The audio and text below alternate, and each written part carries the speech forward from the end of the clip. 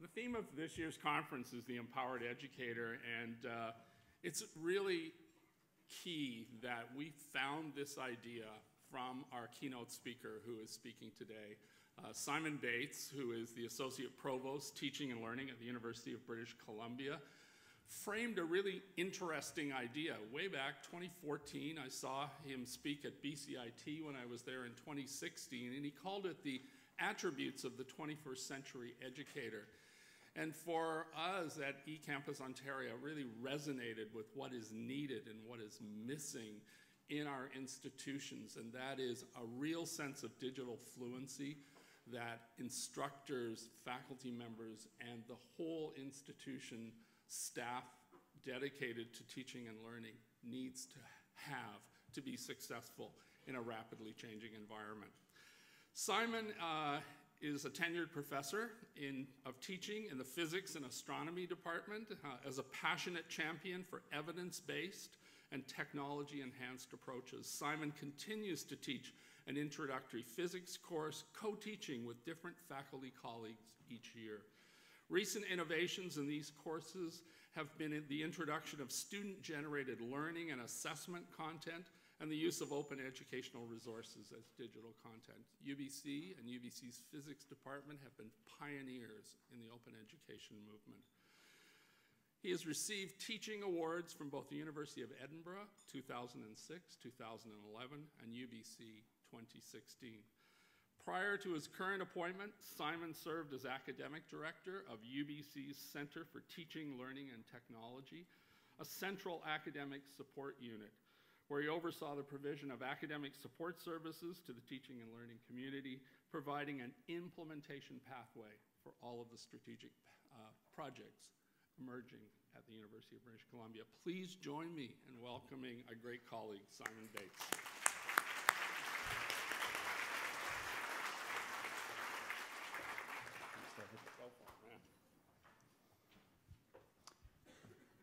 Thank you, David, for those kind words. Good afternoon, everyone.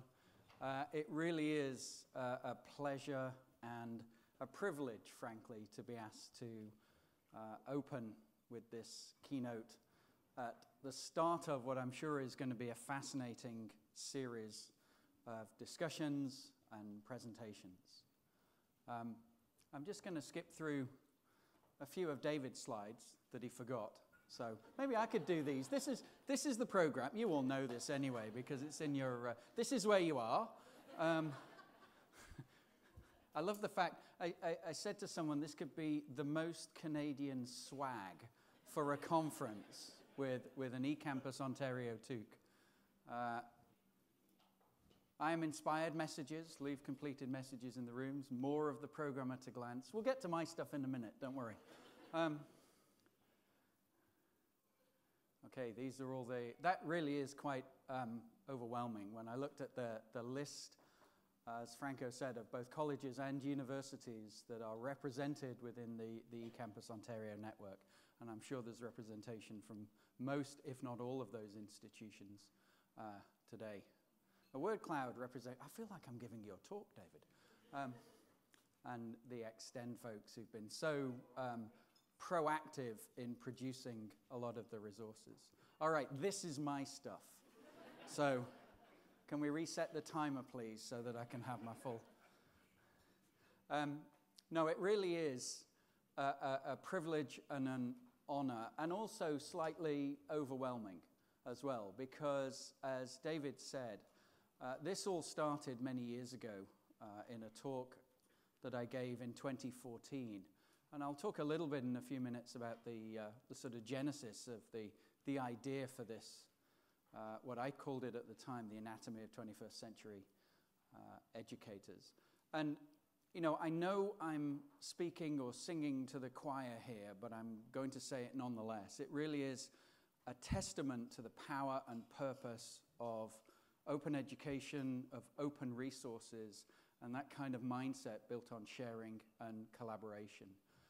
Because if I laid out the plan or the blueprint for this framework, it really has been built into a fantastic collection of resources and can be further extended through the fact that it's openly licensed now.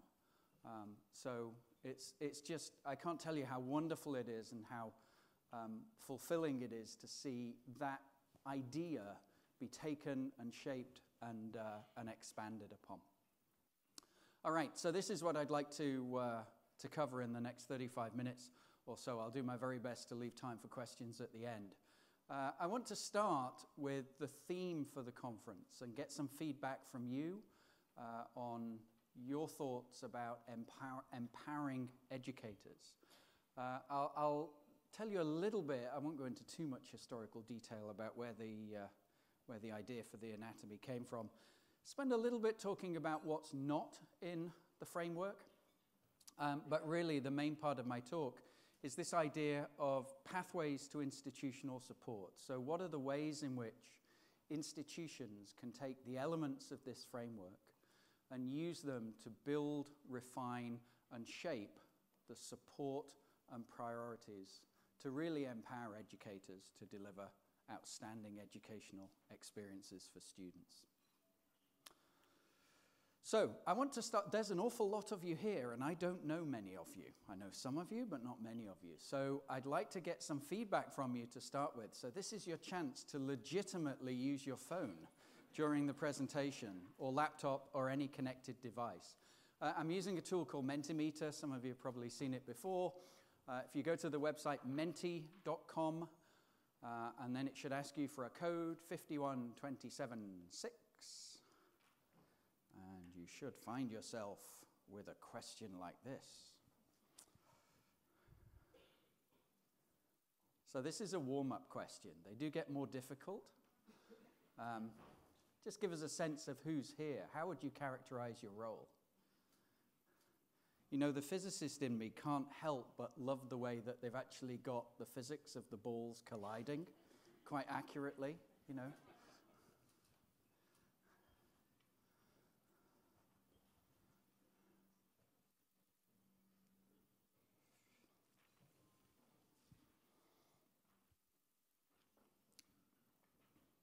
Apologies to the people. I did my very best to imagine the roles of people who would be here, and rather than just putting a category that says other, I did try to put my role is not one of these. So to the 12 or 13 people in that category, feel free to find me after the talk and say, my role is this. You should have put this as a category. Okay, so faculty, staff, in learning support or technology roles, about 2 to 1 compared to faculty. Some students, yay! I know we've got a student panel tomorrow afternoon, and I'm really looking forward to that. But an interesting mix. Administrators, about the same as faculty, but the largest constituency group is staff in a variety, I imagine, of learning support roles. Okay, that was the easy warm-up question. Quite compelling, actually, just to watch it. Unfortunately, I think you can only vote once, so we are going to see the balls dry up in a few minutes. Okay. Everyone wants to be the last one, zooming in from the side. All right, next question.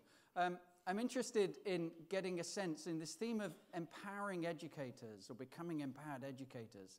I'd like your input on what you think are the biggest barrier at your own institution. It's completely anonymous. I'm not going to be able to single anybody out and find out who they are and what their institution is.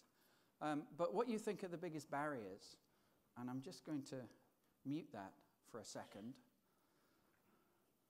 And I think the sort of extra description says, and how would you overcome some of these challenges? And I'll just give you a moment to think about that. If you have multiple barriers, I think this system will allow you to put in more than one choice. It also comes with a very sophisticated profanity filter. So in many languages, including emojis, I have no idea how you swear in emojis, but I'm pretty sure someone could figure it out. Okay, let's go back and have a look. Lack of time. Okay, so time is coming up. Lack of policy, faculty buy-in. Money, IT department. Oh, it's a good job this is anonymous. Old dogs, new tricks. No time, lack of administrative support.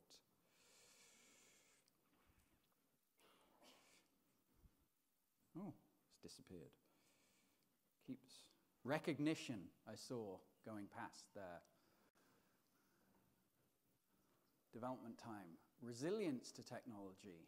Willingness to engage. I don't know why it keeps refreshing quite so much. It's probably because I'm trying to do this with 200 people. Culture disruption. Faculty having enough time. So time, workload, is a real theme that's coming out. I think it keeps scrolling up to the top, doesn't it? What I can do is make this, I can download it afterwards and tweet it so we can have a look at it. Cranky educators. See, once people feel comfortable in it being anonymous, you get the really true stuff coming out. Now, having surfaced many of these challenges, I have to say, I'm not going to pretend to address many or any of them in the next 30 minutes or so, but I do think it's important at the start of a session like this to be able to bring forward some of these challenges. Doubtless they will come up in conversations and presentations over the next day and a half. But there's some really interesting themes there in terms of time and money and cranky faculty or educators. All right, thank you for that. You do get another chance for a small piece of interactivity in a few minutes. But the next one will not require the use of your phones, just your brains. So a little bit of detail about where the anatomy came from. As David said, it originated in 2014. I moved to UBC from the University of Edinburgh in 2012. And when I arrived at UBC, we were having a lot of conversations about how do we balance the disciplinary content and knowledge and skills of the discipline that students acquire in their academic programs with a broader set of skills for the 21st century, if you like. The sorts of skills that they will need in jobs, in different environments they find themselves post-graduation. And we in many institutions were sort of grappling with where's the right balance point. What I did find, there was a real lack of conversation about what are the skills and attributes that faculty will need to be able to change the way they approach teaching and learning with a particular focus on technology, because that's my sort of background in education and education research. There was a real dearth of conversations about what are the skills and competencies and attributes that faculty need. So it's against that backdrop that in 2014, I got asked to give a talk at King's College London about some of the changing nature of higher education and some of the forces that were pulling and pushing on traditional models of higher education. And I chose technology as my example of a disruptive force. And then in turn went on to think about, what are the ways in which educators and institutions need to respond in the face of this. And I want to share with you a couple of slides that I used in that King's College talk. They're not mine, they came from Eric Grimson, a colleague from MIT. He's a professor of computer science. He had one of the first computer science MOOCs at MIT.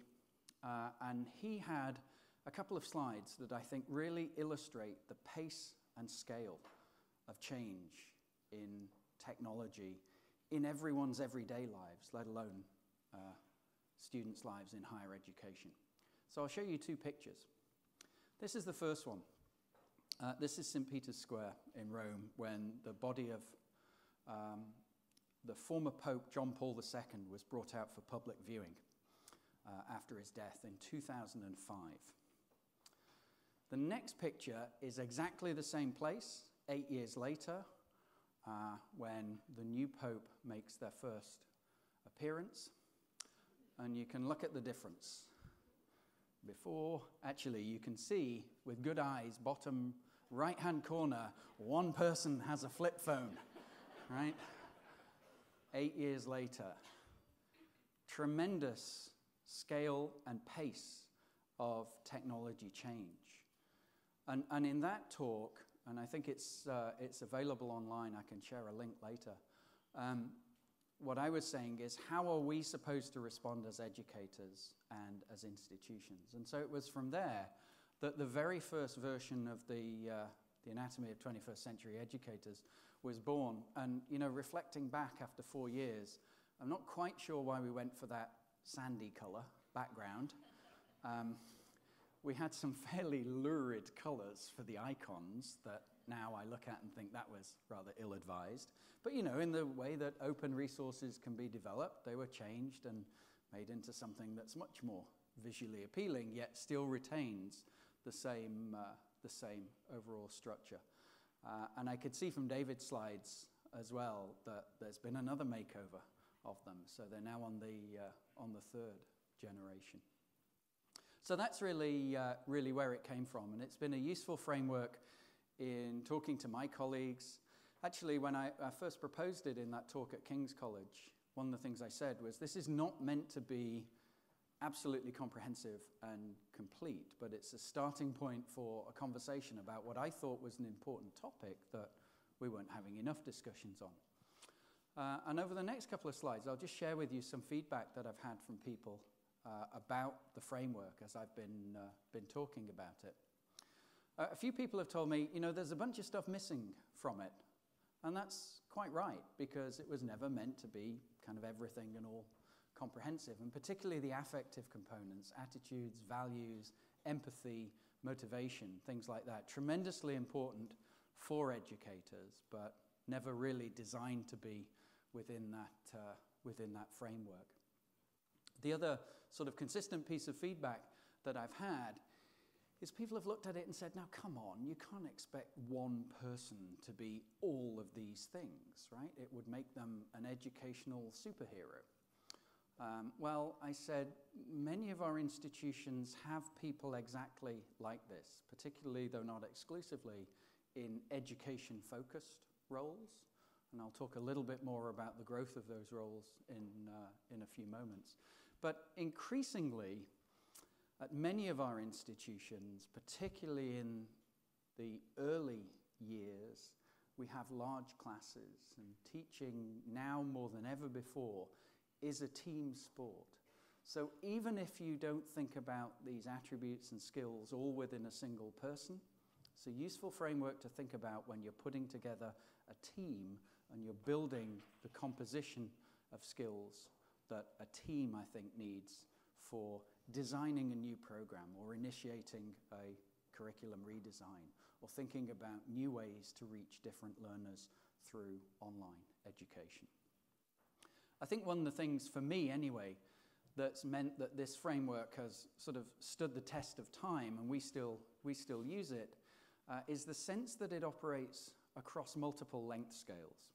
And what I mean by that is it obviously works at the level of an individual educator, because you can look at particularly the resources that have been created through the eCampusOntario work, and you can immediately see the relevance to your own practice as an educator or in terms of supporting educators.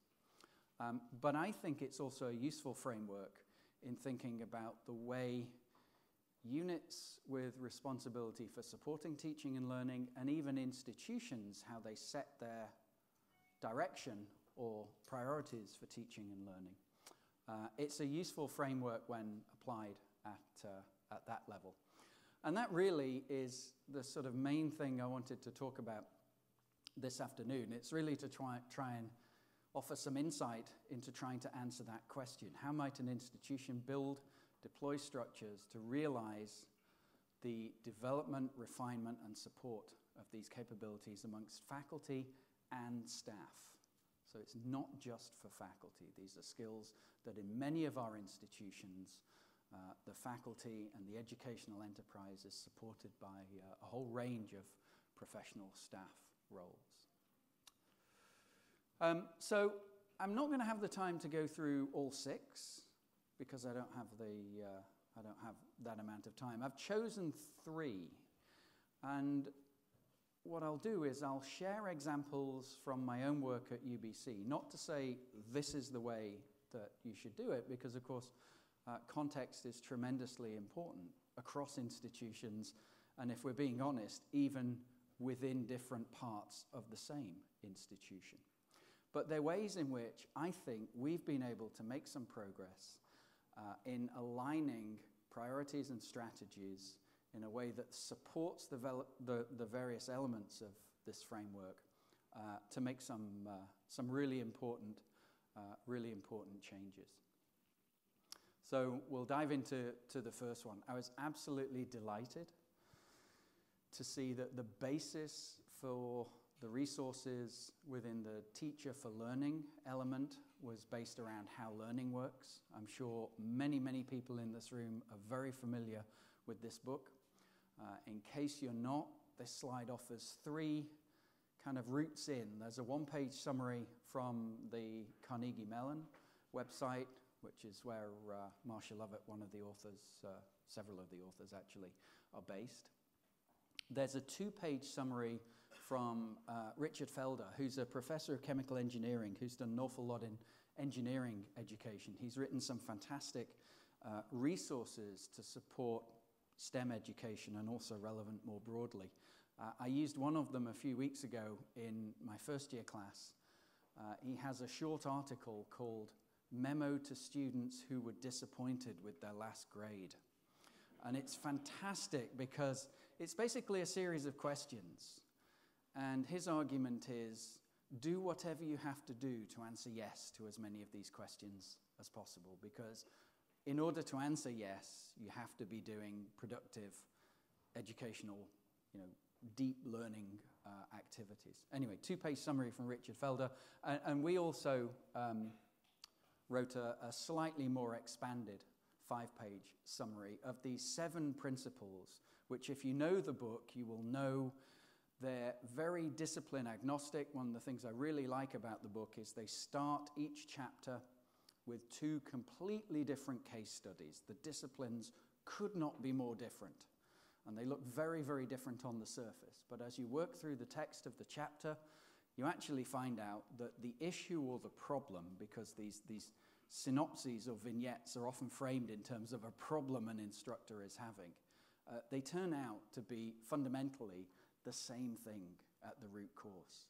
So it's a very, very nice way of looking past sort of disciplinary perspectives. We've used this extensively at UBC. We've built a lot of our sort of professional development programming. When I was academic director of the Center for Teaching, Learning and Technology, we've used it to develop a lot of that programming. We've worked hard to find ways to, there you've got the 1-page summary. Everyone should be able to read 1 page. One of my colleagues said, nope, you've got to make it shorter. So there you go. We came up with 7 words and 7 icons. That's the whole of how learning works in 7 pictures. And unlike the others, I'm still quite pleased with these icons, even 5 or 6 years later. One of the things I wanted to share with you is we've done a number of workshops and activities where we actually get faculty and staff in and work through various elements or principles as part of how learning works. And I want to share with you an exercise that we do under Principle 2, and that's the idea of knowledge structure. And if you're not familiar with the book, the basic idea is, the principle is that how students structure and organize their knowledge turns out to be very, very different from how experts organize their knowledge. And furthermore, the way students organize their knowledge has profound impacts on how they can retrieve and apply that knowledge under different learning situations. And to illustrate the sort of difference between how novices and experts structure their knowledge, I have a little exercise for you. So some ground rules before we do the exercise. First of all, if you've seen it before, please play along nicely. Don't spoil it for your table. Secondly, no writing things down, no cell phones taking pictures, like the picture that I showed you earlier. And finally, if you think you can get around this because you downloaded the slides that I tweeted at the start of this talk. These slides aren't in it. So this is a little Easter egg just for people who are here. So that's the ground rules. I'm going to show you a key for a numerical code, the numbers 1 to 10. I am going to show you the key and leave it up there for 30 seconds. And you need to memorize the key, because a little bit later there will be a recall test on what you can remember from the key. Okay? Here's the key.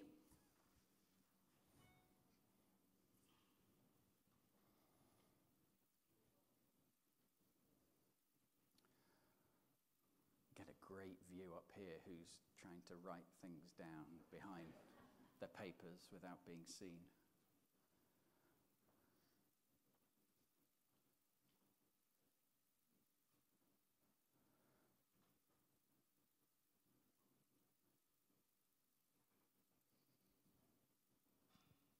There we go. 30 seconds is not a long time, is it? About 30 seconds. I didn't time it exactly, but a few more seconds won't really help you, actually. Okay, so that key is now all committed to memory. Here's the recall task. If I was being really unfair, I'd do another 5 minutes of talking and then do the recall task. Here's the recall task. Write down your phone number in the symbolic code.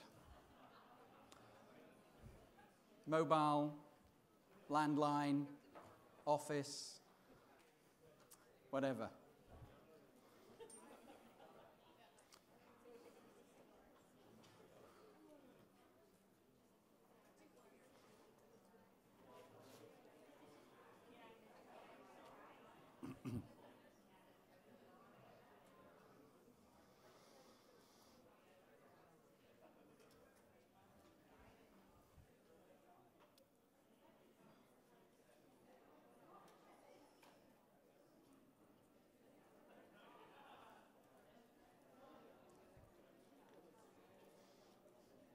It's hard, isn't it?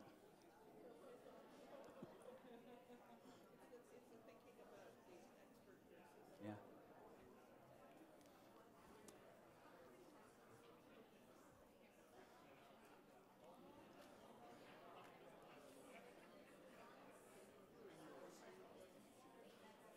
Okay, I'll give you a few more seconds and then I'll let you do some self-assessment and you can see how many digits you actually got right.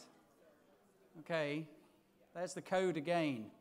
If you want to honestly give yourself a mark out of 10 for how many digits you got right. And anyone who claims 10 out of 10 because their phone number is 555 555 55, it's 5 that a lot of people can remember, right? Because it's quite 5 or 0 is what a lot of people can remember.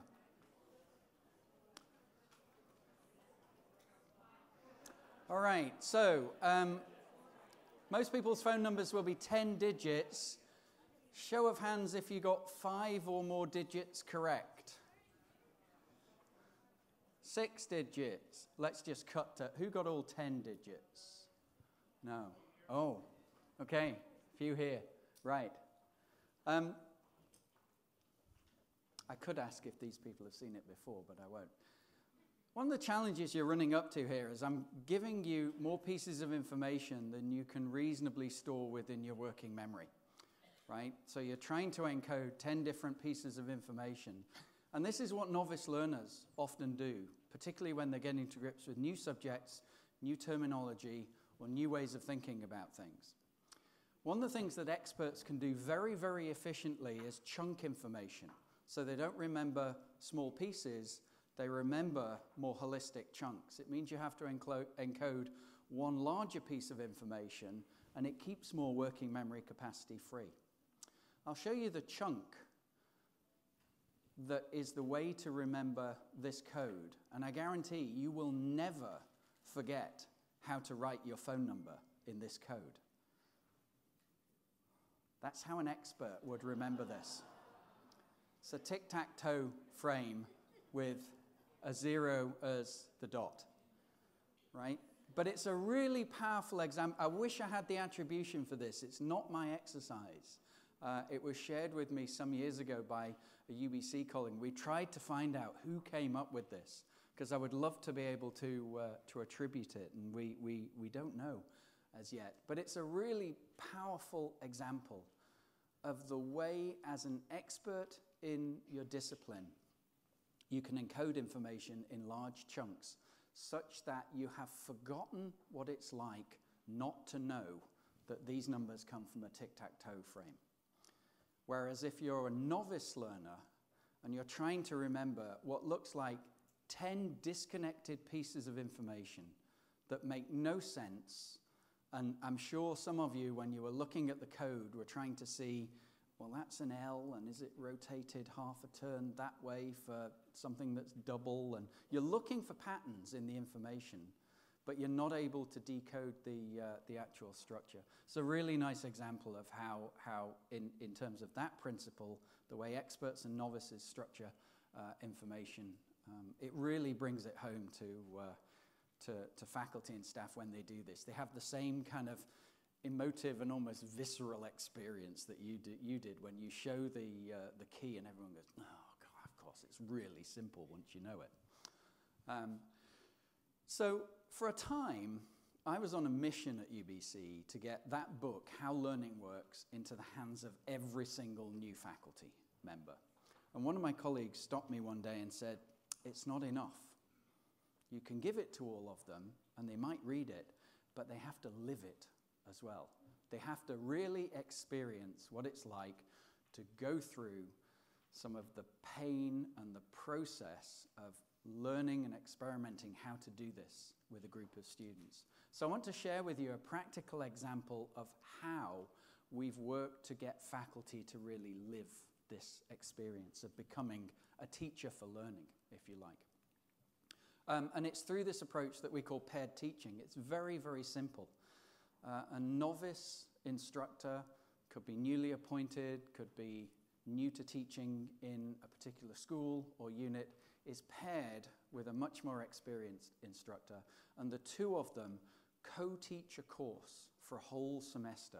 And they really co-teach it. It's not a case of I'll do the first 6 weeks, my colleague will do the next 6 weeks. We're in all the classes together. We're making all the decisions about the course, the assessment strategies, the mark schemes, everything together.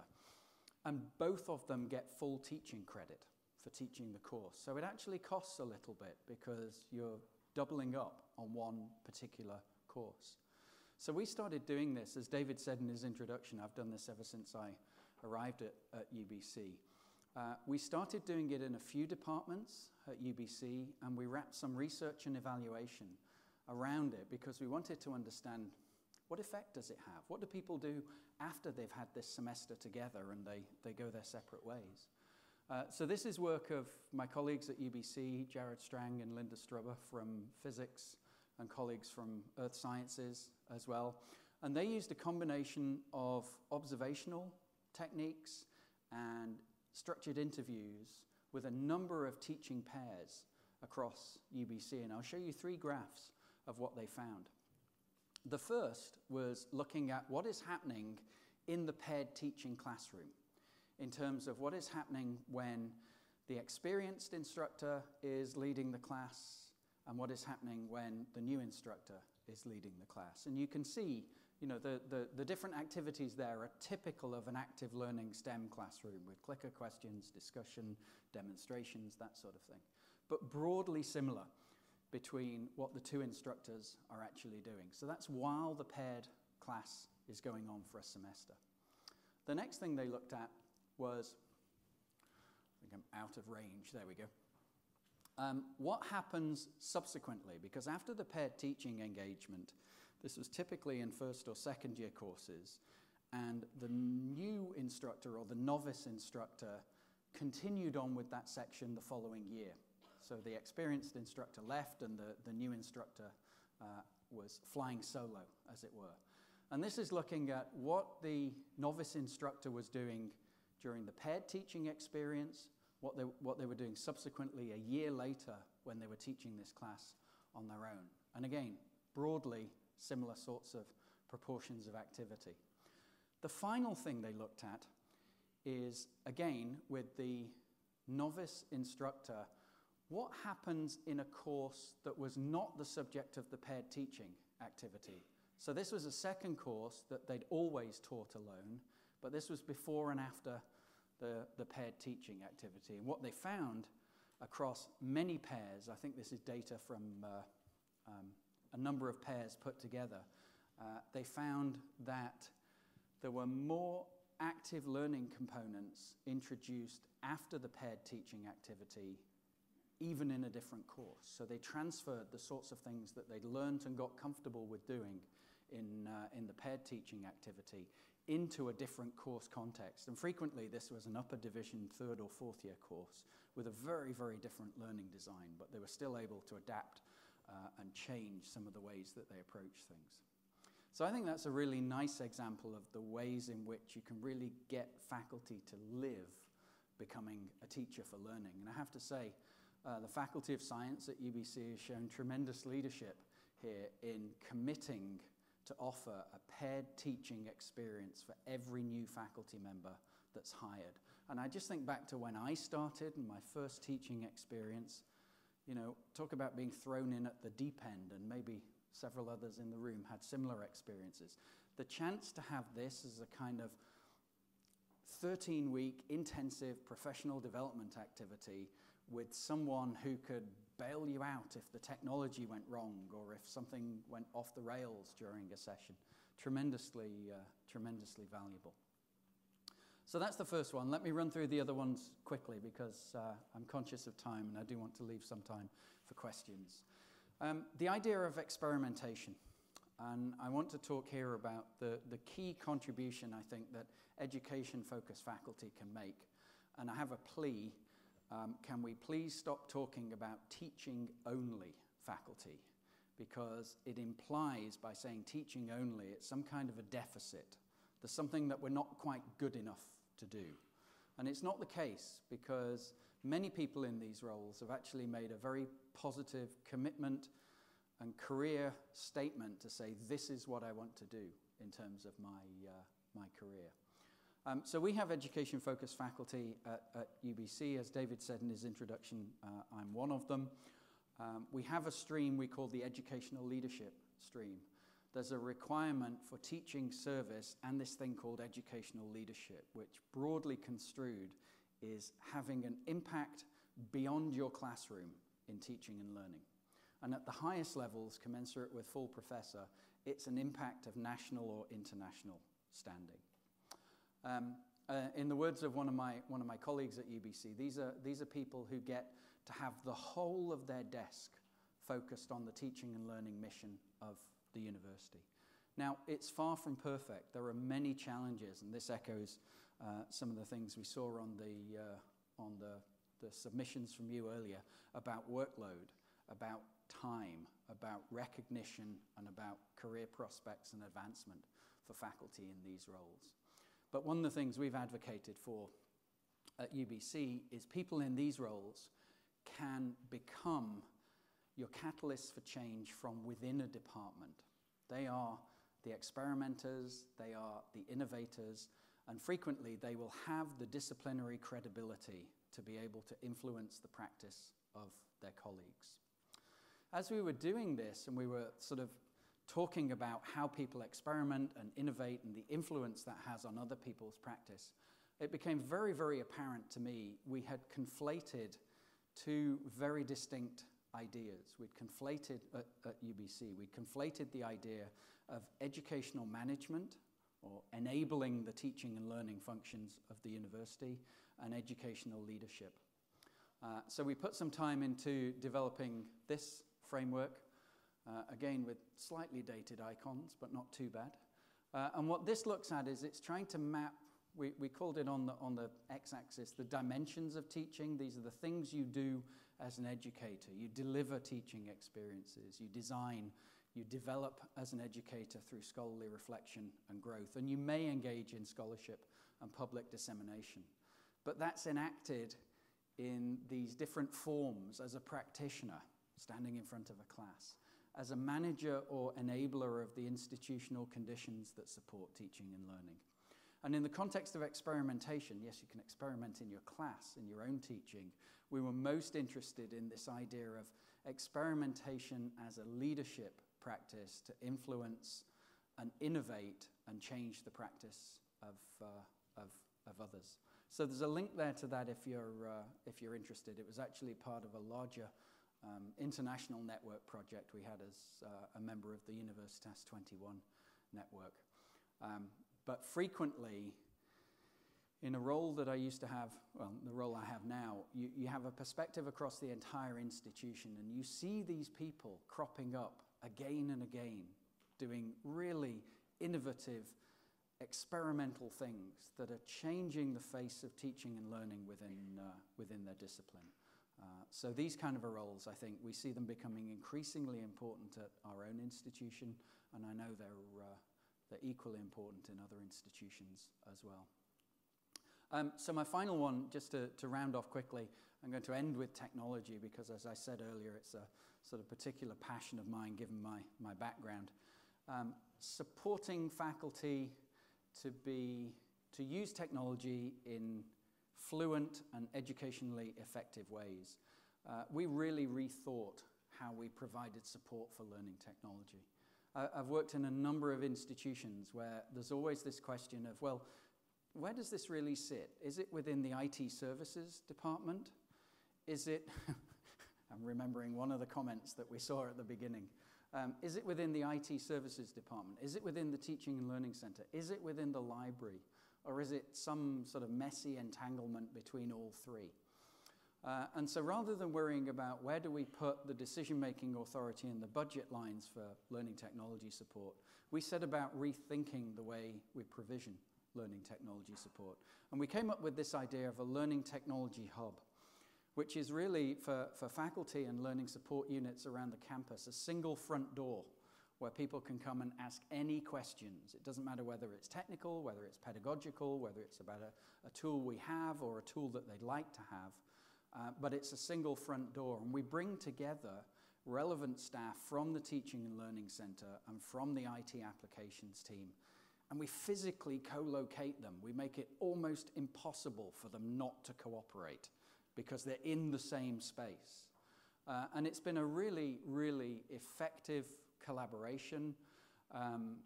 We find that the technical folks get a much greater appreciation for the pedagogy and the educational rationale. The pedagogical folks deepen their technical knowledge as well, particularly if it's not their background and training. The stress test for us was the move of our LMS. We moved last year from Blackboard to Canvas. We moved 7,000 courses, and it was done. The previous transition at UBC did not go particularly well, and there were subsequent performance and stability issues. This was a high-stakes project. One of my colleagues referred to it as a career-ending project if you get it wrong.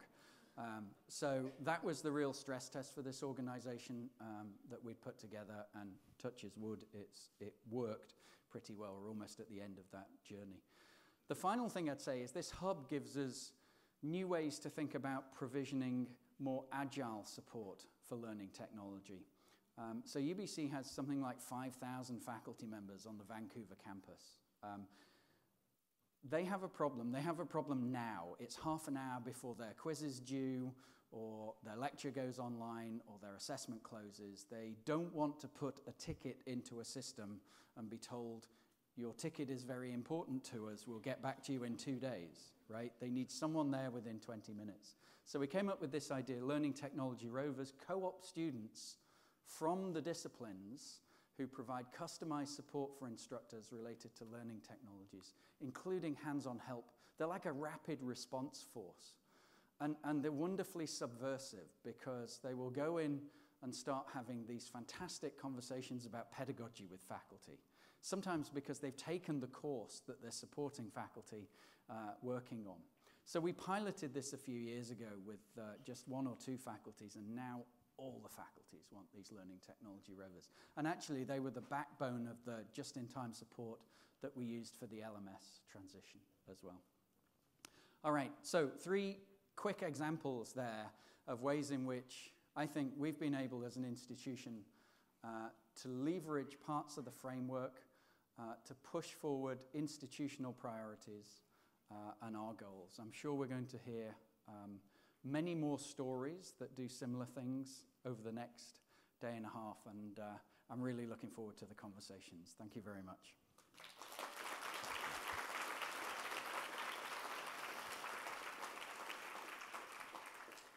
And I think I've left a few minutes for questions.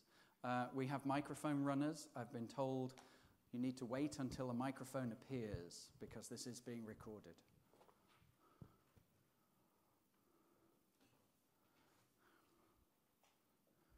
Yeah, one over here.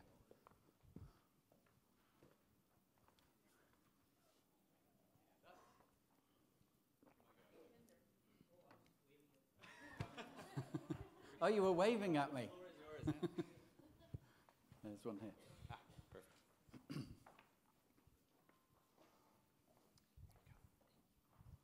Hi, thanks very much. I'm wondering about the rovers.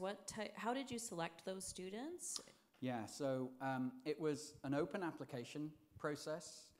The first time, so you might think, isn't this doing the Teaching and Learning Centre out of a role here? Quite the opposite, because the role that the Teaching and Learning Centre has is supporting and developing this community. So the first time we actually interviewed them. Subsequently, we had existing or previous tech rovers sitting on the interviews as well. So they were selecting students. And some of it was sort of case studies. You know, a faculty member comes to you with this kind of a problem. What would you advise them and how would you advise them? So a little bit of role play. Because many of the students often think they need a very, very high technical knowledge to be able to fulfill a role like this. But of course, it's some of the other skills that we find they actually need a little bit more support in developing. The technical stuff's easy. We can teach them that. But we're really looking for people who can sort of have those conversations with faculty. I should say we have no shortage of applications either. It's proved really, really successful. Hi, thank you very much for your talk. I'm curious, I'm guessing, and I don't want to assume, that the paired teaching is reserved for tenure track faculty or full-time. Are there ways that you're looking to support sessional and adjunct instructors with a similar type of experience or training? Yes. Ultimately, it's the decision of the head of department or whoever is delegated with allocating the teaching responsibilities. I would say I'm co-teaching this year with a graduate student, which is just a fabulous, fabulous experience. And previously I had taught with someone who was on a 12-month lecturer contract as well. So I wouldn't say it's rolled out to all of those different groups other than tenure track faculty. It's very much based on what courses need taught at what time and who's available. I don't think in principle there's any problem with expanding it further though. Hello. Hi. In your experience or in your research, have you seen issues with intellectual property as we see teaching becoming more of a team-based sport? Yes. How long have you got? Yeah, we have, as David said, we have a strong culture around open at UBC. He highlighted the physics department. I'd actually also point out our math department as well. Our math department teaches something like 17,000 students a year. So a shift to open resources and open textbooks is enormous for a department like that. At the other end of the spectrum, I have to be rather careful what I say because I'm being recorded.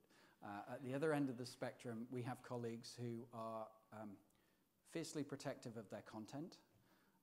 And I would say maybe don't understand that it's already out there anyway. They think that putting it inside the LMS where it's locked down to only certain groups of students precludes it from being shared in any other way. And you show them websites like Course Hero and things like that where there's thousands of pages associated with courses I've taught. So it's a mixture, really. I know that's not a very satisfying answer, but I'll happily chat more when the mic's off.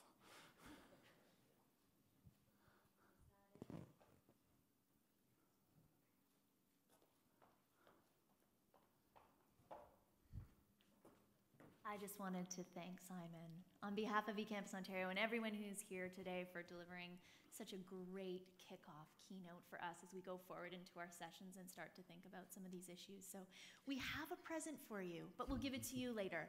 So join me, please, in thanking Simon. Thank you.